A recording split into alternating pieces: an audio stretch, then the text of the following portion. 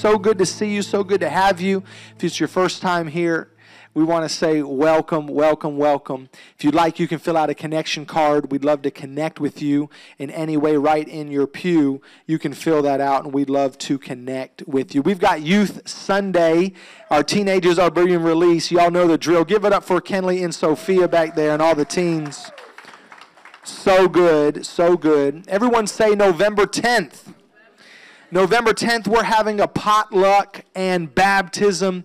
If you'd like to get baptized, that would be a great opportunity. It's going to be a potluck November 10th, second Sunday in November, obviously. We're going to have a service here. It's going to be a shortened service. And then afterwards, we're going to go over to Legend Lake. Come on, somebody. It's a beautiful neighborhood, just not even 5 minutes from here, Mike and Renee's house. And it's going to be a great time. If you'd like, you can sign up at the connection table, bring a side dish, and it's just a fun time. We've got a bounce house for the kids, pool, and a fun time. And last announcement I have is not really an announcement, more like a recap. This weekend, as you know, we had the His Church Conference. Amazing, amazing, amazing time. Powerful. It's powerful because it's not just something that we're doing. It's not just something we found on a website. I got to talk for a second. You got to hear this because this is so big for us. I want you to understand this. It's not just a conference that we saw on a website and we were like, wow, we need something to do, so we tried to do it. It's based out of what we would call divine relationships. That's relationships that we know that we are connected to for life. And so how many of you know if you know something's going to be long-term, you might invest more into it if you know it's going to last forever? And so these relationships with the people involved with the conference are really lifelong relationships that Joanna and I have had and that we look to for leadership and all of that. And so a team from Oklahoma came down to do VBS. They did a great job pouring into the kids. And also the leadership of our apostolic family came down. And one of those people who serves on the council that we look to for leadership is a gentleman by the name of Kendrick Oakley. He's a powerful man of God. He's my friend. I am so proud to say he's my friend. He and his wife, Elizabeth, have 4 boys. They planted a church called Real Life in Oklahoma. They pastored that church for many years, and he is a spiritual son of Glenn Shaford. And through prayer, they merged those works together. So his church and Destiny Life merged. We know a little bit about a merger. And that's just a little bit about him. And he's a man of God. He's a friend. He's powerful. He's godly. He's a good man, and he's going to minister today. So would y'all give it up for Pastor Kendrick Oakley in the house today? I love you. I'll cash app you for all that you said. You said that was 50. No. Good morning. It is good to be together. And it has been a tremendous time. We have a team of 17 that came, and 8 of those are 18 and under that pulled their own funds to come and be a part and to pour out their life. And so it's just been a blessing, as Dan was articulating. It's different when it's family. I'm not interested in transactional ministry. I want to live life together. I want to be family together and build together. And we have the privilege of being here at least once a year in this area doing this East Coast conference and hanging out with LifeSpring. And so I was honored to be invited to come back and spend some time here with you guys. I love LifeSpring. I love who you are. I love the mission of this house, the purpose of this house. I absolutely love your leaders, Dan and Joanna, and just honored to be in relationship, in covenant relationship, and to be able to do this thing called extending the kingdom in the earth together. And so he did a great job. I feel like we can just dive directly into some content. There's some things that have been stirring on my heart. There's a burden that has been on my heart for the body of Christ. I could weep even now for the church and our nation. And I feel like Jesus is just speaking to us. And so I want to just release a prophetic burden today and really draw us back to the simplicity of being madly in love with Jesus and the simplicity of prayer, the power of prayer, my heart would be that there would be just a fresh stir in the house and a fresh activation in the house. So let's pray. Father, we just thank you for who you are. You're King and you're Lord and you're worthy.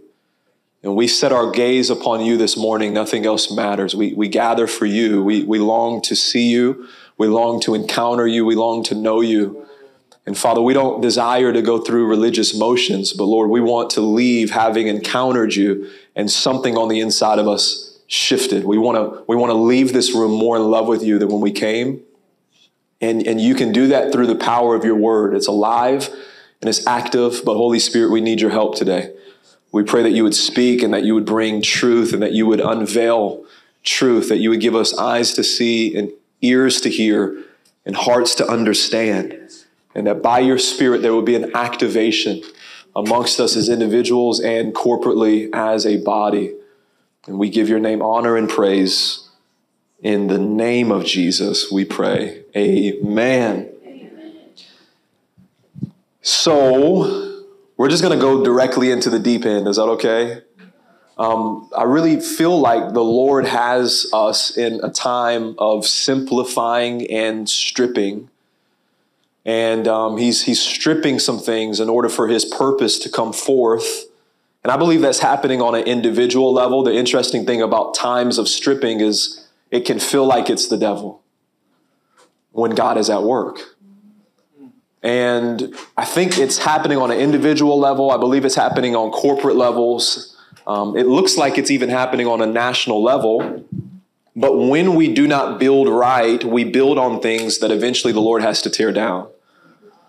And I see this in Paul's words when he is writing to the church of Corinth. And he says something very interesting in chapter 2. He said, when I came to you, I came and I withheld and I decided to know nothing. I didn't come in lofty words of man's wisdom, but I came knowing nothing besides Christ and him crucified.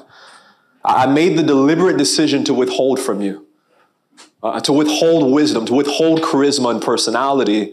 And he says, so that your faith may not rest on the wisdom of man, on the charisma of man, on the personality of man, on the teaching style of man, but that your faith would rest on the power of God. And so him saying that and him deliberately building in that way reveals that it's a possibility to build our faith on the wrong thing without realizing it.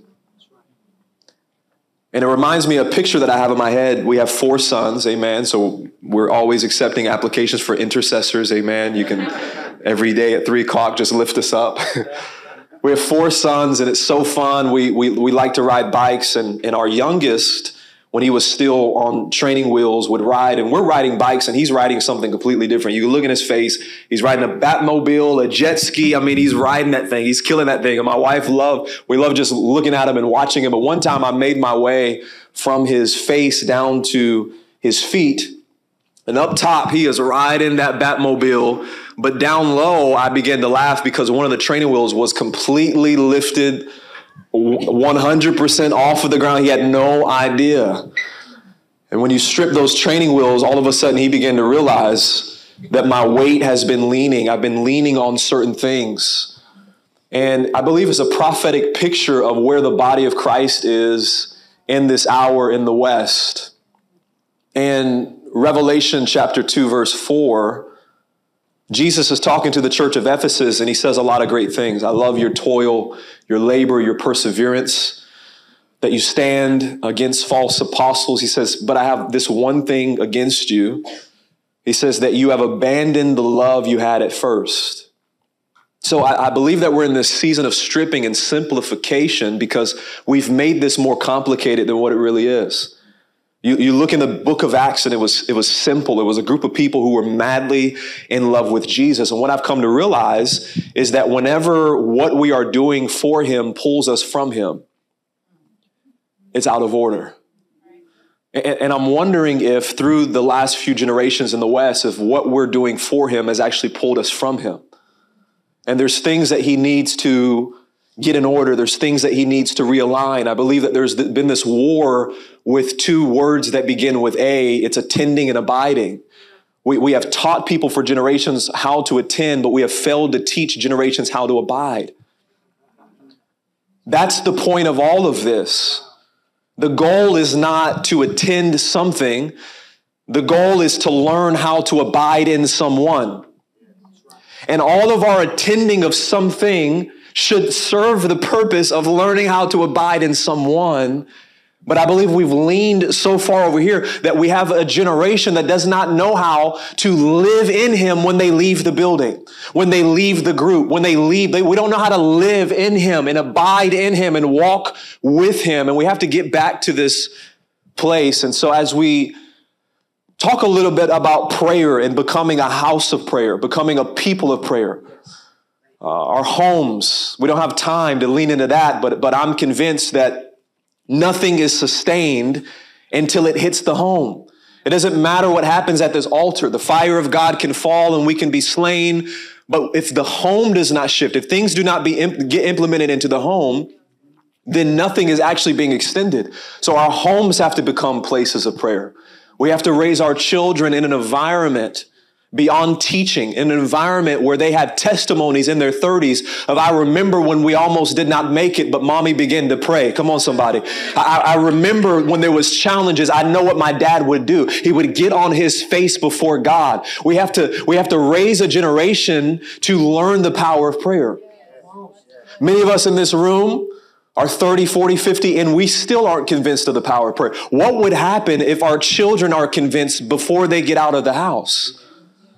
And so there's a draw and there's a pull. But before we talk about becoming a house of prayer, let's take a moment and look at the center of God's heart. Because beyond this local house, beyond DLC, being a house of prayer, prayer is at the very foundation of what it means to be God's people. The question is, what sets us apart from every other people group in the earth? And when you think about it, there's not much. We don't have much to offer apart from the Holy Spirit.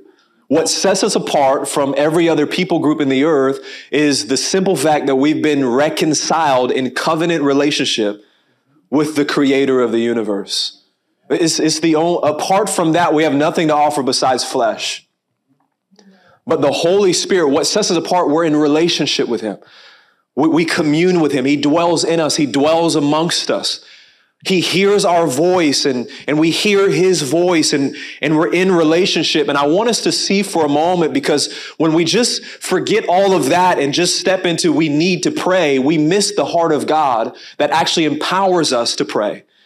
But if we look at the heart of God's plan, at the very heart of his grand design is his desire for relationship. From the very dawn of creation, God's central purpose has been to dwell among his people, to have personal, intimate communion. We go all the way back to the garden. He creates man and woman in his image, and you immediately see the uniqueness of this relationship. He did not birth an enterprise. He did not birth a business. He could have ran it that way. But instead, we see this image of family, that he's walking with them in the cool of the day. He's partnering with them to the extent that the creator of the universe is bringing his creation before Adam and saying, whatever you want to call it, that's what it's going to be called. What? What is this partnership? What is this relationship? And I want us to see that it's always been his plan throughout all of history, and it will be the case throughout all of eternity. It's easy to look back at the old covenant and be like, oh my good, thank God for Jesus. He was just mean back then. He was just all them goats and bloods and festivals. And it's easy to look at that. It's almost like God was bringing restrictions on his people. But I want us to look through a fresh lens today. What I'm talking about is the sacrificial system, the tabernacle, the temple, the festivals. I want us in this moment to see them not as restrictions, but as an extension of his grace and his love and his mercy. I want us to see them as, even in the midst of rebellion, idolatry, and depravity, the way, Jesus, the way was on the way, but the Father said, I'm not going to wait for that way. I'm going to make means for us to be together right now. He didn't have to do that. I'm gonna create ways for us to dwell together, to be together. The sacrificial system. Let's see it as a means for there to be continuous relational reconciliation. Wow. They're wandering in the wilderness, and you look at Exodus 13 and it says, and the Lord went before them by day in a pillar and by night a pillar of fire that he's with them. And it says, and this did not depart from before the people. Now, he was always with them, but look how he's going out of his way tangibly in the physical realm to let them know that I am with you. I am amongst you. I am dwelling with you. The festivals, they served as rhythms of worship and devotion designed to maintain and deepen their relationship with God. We have the tabernacle. Exodus 25 is going to be on the screen for you right there. Let's look at this. It says, and let them make me a sanctuary. Why? It's very simple, that I may dwell in their midst. It's his heart. It's always been his heart. Eventually, they formed this tabernacle that formed a more permanent place for him to dwell amongst his people. And so as we are talking about becoming families of prayer, becoming a house of prayer, there's a few components that I believe are significant and necessary for us to grow into, to embrace, and to live out together. We're going to look at a few things. Let's look at prayer vision. Let's look at something called prayer dependency. We're going to look at something called prayer faith. And then if we have a little bit of time, we're going to look at something called prayer in the terms of generationally focused. And so everybody say vision. Dan had mentioned that we launched Real Life in 2012. And the first word the Lord gave us concerning that group of people was that it shall be a house of worship, a house of prayer, and a house of revival. And that became very significant for us because then you just have to build. And as you're building, there's in a sense, there's this machine that has to run, right? There's ministry, there's organization, there's leadership, there's administration, there's all those things that are necessary. But we found ourselves so often drifting so far into those things that we were drifting away from the main thing. And so the Lord used that word, that it shall be a house of worship, a house of prayer, a house of revival, to constantly bring us back to that focus, to bring us back to that core call of what it means to be the people of God in a particular place. We're talking about prayer vision. It begins with us aligning our heart to the vision that he has for his people, the vision that he has for his house. And it reminds me of Jesus in Matthew. This isn't on the screen for you, but let me read it. Matthew 21:12. You guys know it. It says, and Jesus entered the temple and drove out all who sold and bought in the temple. And he overturned the tables of the money changers and the seats of those who sold pigeons. And he said to them, it is written, my house shall be called a house of prayer, but you've made it a den of robbers. Now, there's many things that we can point out. The first thing, notice that there was a driving out before he brought something in. And this is correlating with this theme prophetically that I'm sensing in this season of a stripping away. That the Lord had to clear the house from that which was not important. Think of it like this. This to me was a physical example of him rearranging the priorities of his people, of him rearranging the priorities of his house. And he quotes from Isaiah. And the way that I see this is Jesus is the Son of God. The word declares that he was the direct imprint of God, the icon of the Father. And here he is coming into his Father's house, and he's burdened, and he's flipping the tables over, and he declares, it shall be. And we can feel, he could have said anything in that moment. This is the Son of God coming on behalf of the Father, and he's saying, it shall be. And he could fill in the blank. It could have been anything. And yet his declaration, as he declared from the Father's heart, is it shall be a house of prayer. He says for all people, for all nations. That doesn't just mean that we come in and we pray for the nations. It means that Jesus is saying, you guys don't understand. I left my throne for this. That my blood would be shed, that it would break every dividing wall, and that this would be a house of prayer for every people, every nation, every group, every tongue, every language. And he's quoting out of Isaiah 56:7. It says, these I will bring to my holy mountain, and I will make them joyful in my house of prayer. Their burnt offerings and their sacrifices will be accepted on my altar, for my house shall be called a house of prayer for all people. Now, on January 1st, 2020, if you can remember that was a different world. That was before the world changed, amen? It was before our nation changed, January 1st, 2020. And we gathered in Tulsa at the Tulsa House of Prayer. And we had prophets fly in because we wanted to hear not just what the Lord was saying over that year, but we were stepping into a new decade. So we wanted to hear, what is the Lord saying over this decade? And I had the privilege of speaking that January 1st. And the Lord gave me a word that I believe is a decade-long word, and it won't leave me alone. He said, I'm getting ready to declutter my church that Christ may become visible again. That what is most important to me will once again become what's most important to you. It began to break me to realize that people are capable in the West of coming in and out of our buildings and never finding Jesus.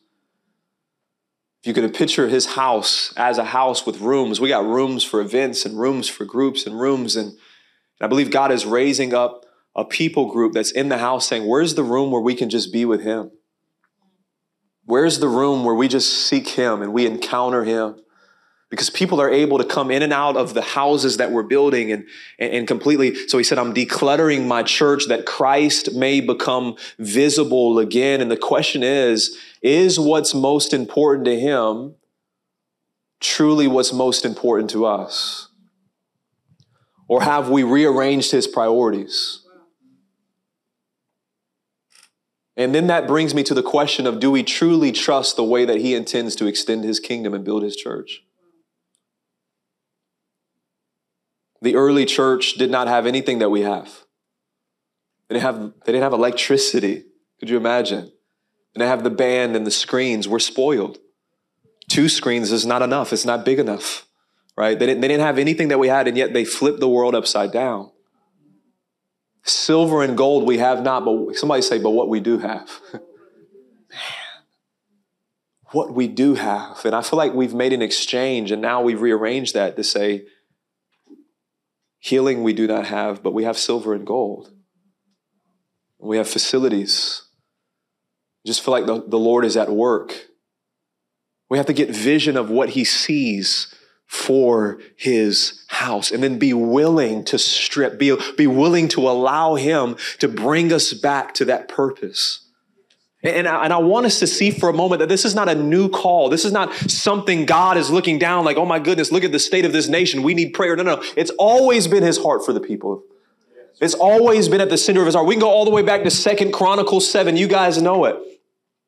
And this is on the screen. It says, thus Solomon finished the house of the Lord and the king's house. All that Solomon had planned to do in the house of the Lord and on his own house, he successfully accomplished. Verse 12, then the Lord appeared to Solomon in the night and said to him, I have heard your prayer and I've chosen this place as a place of sacrifice. He says, basically, let me summarize 13. When I shut up the heavens and things happen in the land, verse 14, if my people who are called by my name humble themselves and pray and seek my face. Now that word if is very important. This is an if-then statement.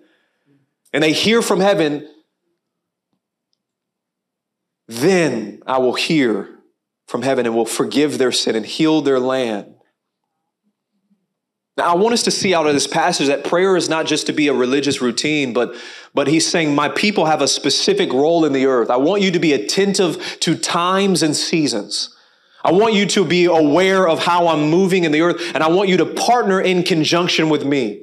I want you to be sensitive to times. I want you to partner with the activity, and when you see certain things happening in the land, I need it to be a cue for my people to respond. And here's 4 things that I need you to do. Let's pull those up on the screen. He says, I need humility. I'm calling you to prayer. I'm calling you to seek my face. Those 2 things are not one and the same because there's an and there separating them. We don't have time to talk about seeking the face of Jesus. There's a whole other topic that we've lost our ability to seek the face of Jesus individually, corporately. And then he said to repent. I believe that these are the 4 most important things the body of Christ can be doing in this nation right now. And yet I feel like it's the foremost neglected. In my heart and my prayers, Lord, resurrect these in our hearts. Now everybody say dependency.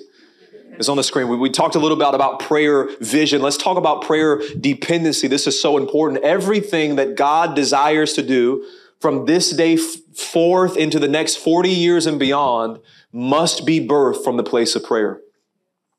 Methods are not going to work. Strategy is not going to work. Marketing is not going to work. He's bringing us back to the call in the place of prayer. As I was praying about the generational transition that the earth is in, that the body of Christ is in, was praying specifically over DLC, but I recognized that the word extended beyond that. The Lord said this at the end of 2023. Speaking of the younger generation, he said, no longer will they ask, how did they do this? But they will come to me and ask, Lord, how do you want us to do this? That's a very simple word, but it's very deep. What it means is that the Lord is going to have to bring a new generation into a place of total dependency, of learning how to depend on Him. Again, everybody say dependency. Yeah, dependency is at the very foundation of effective prayer individually and corporately. I believe the root of prayerlessness is not busyness. Let me say that again. The root of prayerlessness is not busyness. I begin to recognize that when I recognize that I've never heard someone come up to me and say, I've been so busy, I haven't eaten in 3 months. I've never heard it.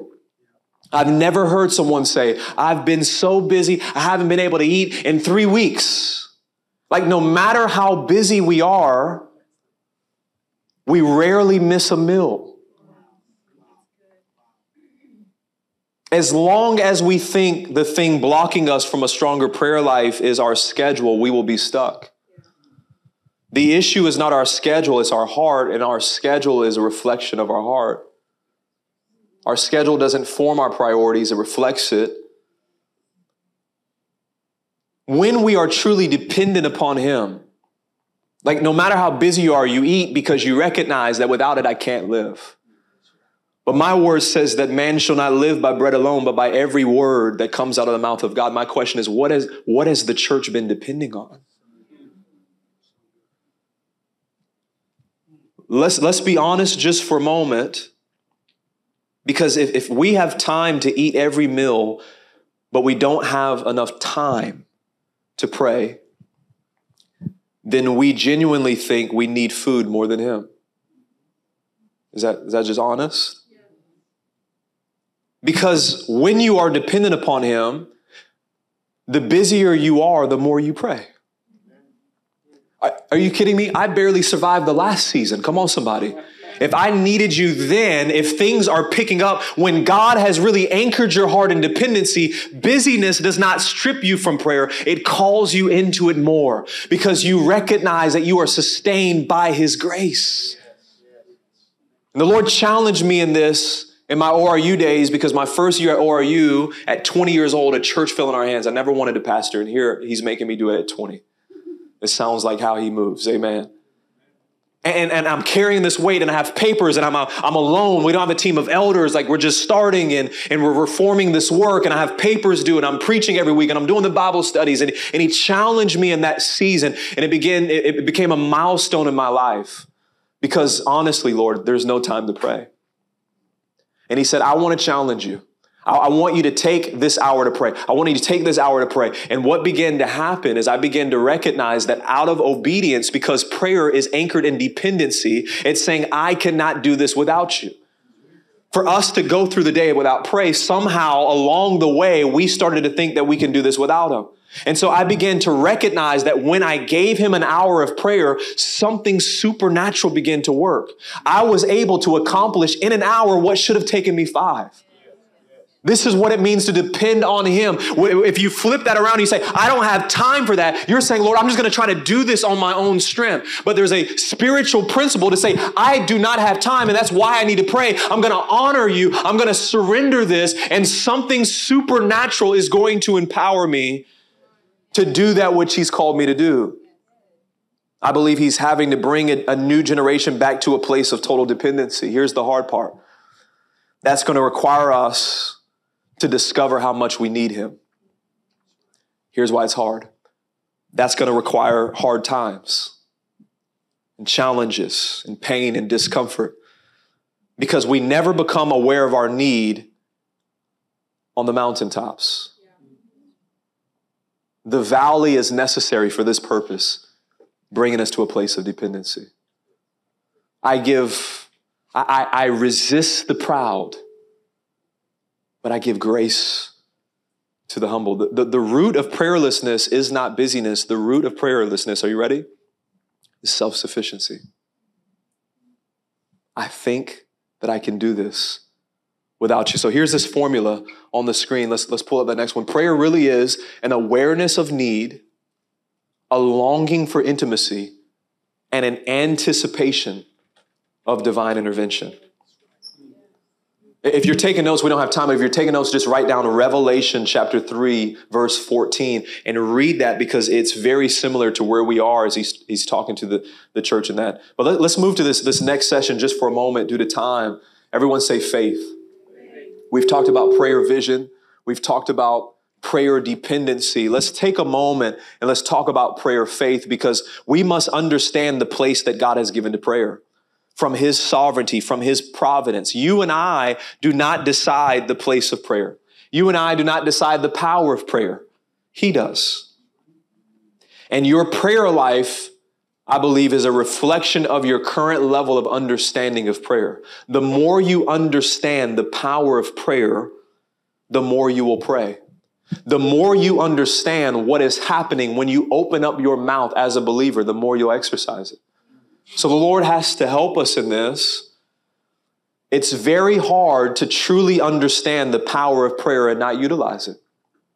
It's like being gifted a Lamborghini in your garage, and yet day after day, you getting on that bicycle through the snow and the mountains and the valleys and riding your way, striving and struggling, not realizing that there's this vehicle of empowerment that has the ability to take you from here to there. And yet that is what we look like in the realm of the spirit, riding that bike again in our own strength. And God is saying, I have a vehicle for that.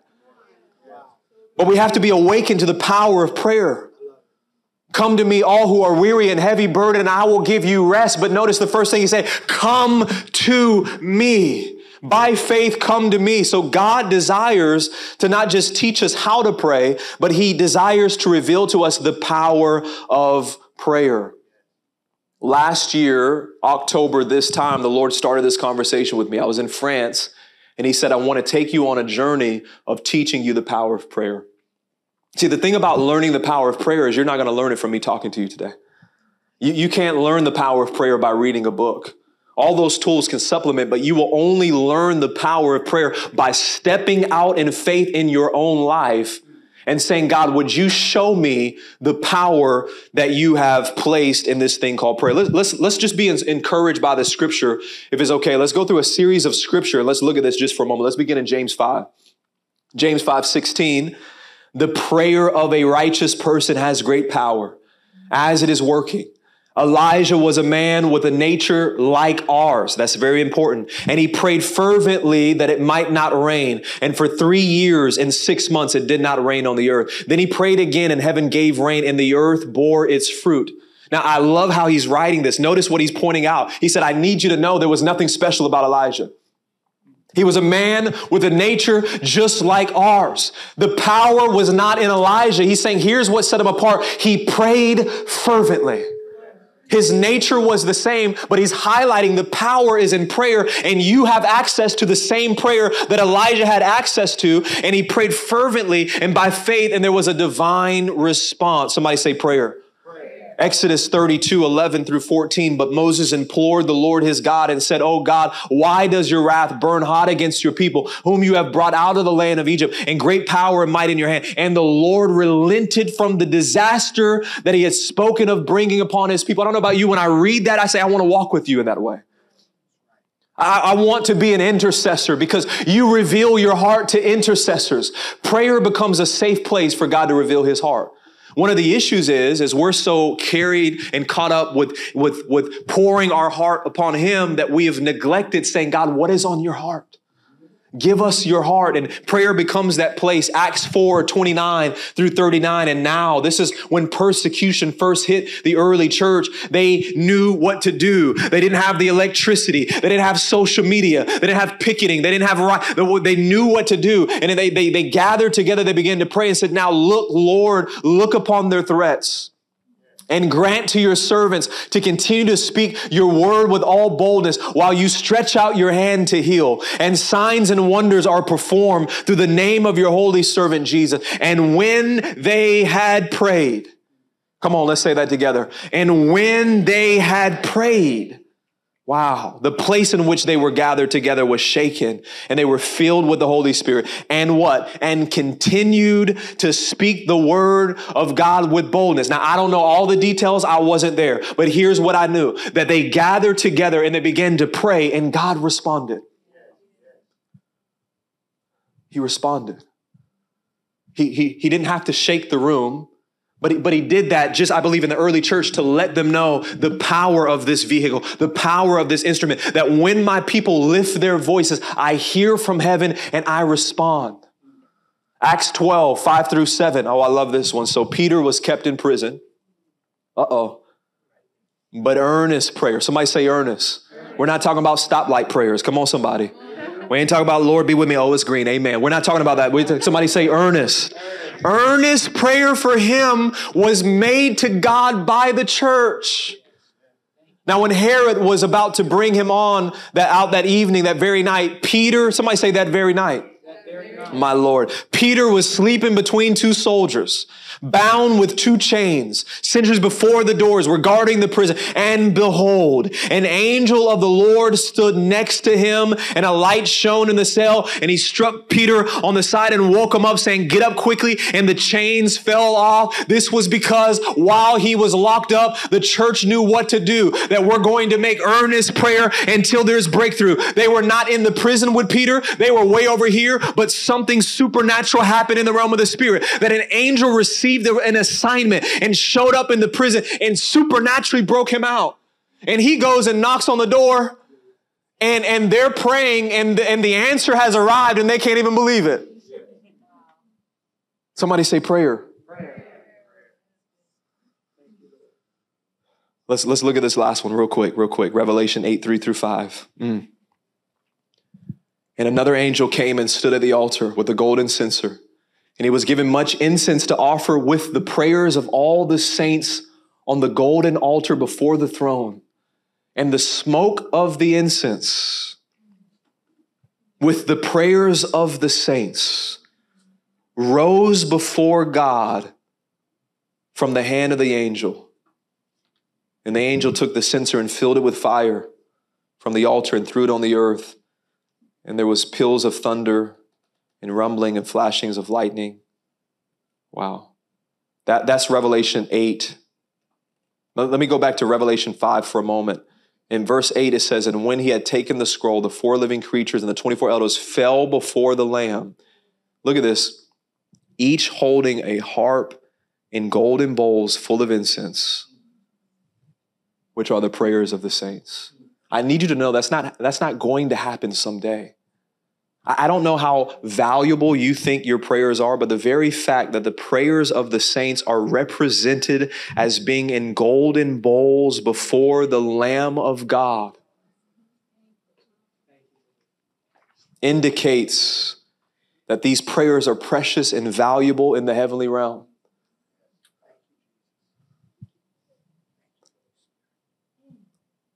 As we pray,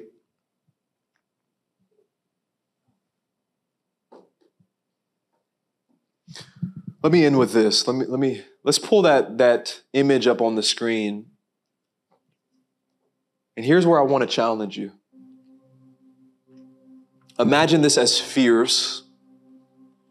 And maybe this first fear right here is you're just praying to make it through Tuesday. Keep praying to make it through Tuesday. But I want to challenge you today that the Lord wants to expand the sphere of your prayer life. And maybe right now all you do is you have the strength to pray for yourself. And let me debunk a religious lie that says we shouldn't pray for ourselves. That's a lie. Are you kidding me? I need Jesus. You kidding me? Don't pray for myself. I know Kendrick Oakley. I'm constantly praying for myself to be conformed into your image. Prayers of consecration. Lord, I need you. Lord, I need you. Lord, I need you. Lord, I need you. I need your strength. I need your grace. I need your wisdom. But the Lord desires to expand us beyond that. What happens if we begin to really pray for our homes? I'm not talking about stoplight prayers. I'm talking about mommies waking up in the middle of the night and praying over their children, declaring the word of God over them. What if husbands and fathers woke up in the morning and said, Lord, I'm going to dedicate time to you. And I'm going to pray over my home, and I'm going to break things off of my family. See, if you are a parent and you've never hit up against something in the realm of the Spirit, there's a war going on in the Spirit. We should regularly be hitting up against something like, what is that? And we're able to break through for the generations. What would happen if married couples begin to pray again? Here we are trying to change the world, and I'm saying, what? We need to come back to the basics. Couples aren't praying together. Come on. And what if we extended that and we began to really pray for our cities? Oh, what would happen, guys? We begin to lift our voices. We begin to pray. And I'm not just talking about when the pastor says in the church. I'm talking about in our lives, in our homes. We're praying over the schools. We're praying over the government. What if happened? We go to the next level. We begin to really pray over the nation. What I'm saying is the church is calling the church right now. Christ is calling his church to rearrange our priorities. Let's stand to our feet and let's pray just in this moment. Pull up that Romans 12:12 and let's read and declare this together. Romans 12:12 should be the final scripture on there. Are you ready? Let's read this together. Rejoice in hope. Woo! Well, hold up now. Be patient in tribulation. Let's say it together. Be constant. Father, I thank you for this house called LifeSpring. I thank you that you've called this and designed this to be a house of prayer. And I feel something very unique. I felt like the burden is usually over the corporate body, but I feel something very unique over homes for this house. And I believe that there's a fresh invitation and challenge to build altars in your homes and take the first step wherever you are to begin to pray and move in your home. So Father, I thank you for fresh activation. Father, the intercessors in this house, I pray that you would revive them today. Whoever's grown weak or weary, we thank you that rivers of living water are flowing in the mighty name of Jesus. That life is coming to those dry places. But there's those in the room that have felt dry, even in their prayer life with you. Father, I thank you that today there's an activation and there's a fresh flow in the mighty name of the Lord. And I say to the intercessors in this house, arise. Arise with fresh strength and begin to pray and begin to intercede. Begin to pray over this house. Begin to pray over your leaders. I felt this, and I'm just going to say it, that there's a whole new dimension of praying over your leaders that must come to the house in this season. Because there's fresh realms of grace that the Lord wants to unlock for them. If you notice, when Peter was in prison, it was the church who was making earnest prayer. We have to be sensitive to times and seasons, but I believe this house is in a time and a season where earnest prayer needs to be lifted up over your leaders because God is doing something very special and very unique, and there's a grace that they're stepping into. In fact, stretch your hands out right now and just begin to pray over them. Let's activate this. Just begin to pray right there where you are. Begin to cover them. Begin to declare the goodness of the Lord. Begin to declare strength over them. In the mighty name of Jesus, we bless them. We thank you for fresh measures of grace opening up over Dan and over Joanne and over this family, oh God. We thank you for fresh measures of strength and vision and revelation, oh God. We bless you for who these leaders are. And we thank you that right now you are activating something fresh in this house and you are raising up intercessors and you are forming this as a house of prayer. A house of worship, a house of revival. Activate the worship. Take them into deeper realms right now. May fresh grace rest upon you in the mighty name of Jesus. Let me give this last word over the house. As I was praying this morning, I just heard the Lord say that he is pleased with how this house has cared for his children. And I've not felt that as I've come into a local church, the way that I felt it, that he's pleased with how this house has cared for his children. Matthew 19, Jesus said, let the little children come to me and do not hinder them, for the kingdom of heaven belongs to such as these. In Matthew 18, whoever welcomes one such child in my name welcomes me. And I believe it's out of your care for children and out of your care for generations that it's going to unlock something very special in the years to come. And that there's a fresh grace coming on the house for resources for children and family. Amen. And so, Father, we just thank you for that fresh vision, fresh revelation. I don't know what all is going to form, but in the years to come, there's going to be vision. There's going to be vision. I don't know if there's a school, but there's something that your obedience now is for the real thing in the realm of the generations that he's calling you to in the years to come. And he's setting you guys up for it. So, Father, we just thank you for the faithfulness of this house. We bless this house right now. In the mighty name of Jesus, we pray. Amen, amen, and amen. Y'all stay standing, please. I want to pray. Would you bow your heads with me, Lord? The word that brought forth, the word that was brought forth, Lord. A couple things. One, for homes to pray. Lord, let us not just hear that. I tell you for myself, I wrote something down in my calendar, a shift that I hope and pray would happen for me. Don't let us just hear it. But Lord, I pray let us do it. Let us do it. And there will be some in this place that do it. Let us be one of those, God. I pray. Hallelujah. Thank you, Lord. And Lord, I thank you for the word, that the language that just came out, that I thank you, Lord, that you are pleased with the way that we have taken care of children. What a privilege to hear that from the Lord. The Lord would say that he is pleased with the way that we have taken care of children. Father, thank you. Let that word be sealed.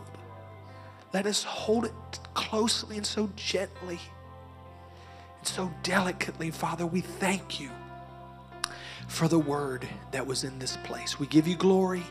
We give you honor, Jesus, for what you're doing in our midst. We love you today. In Jesus' name, amen.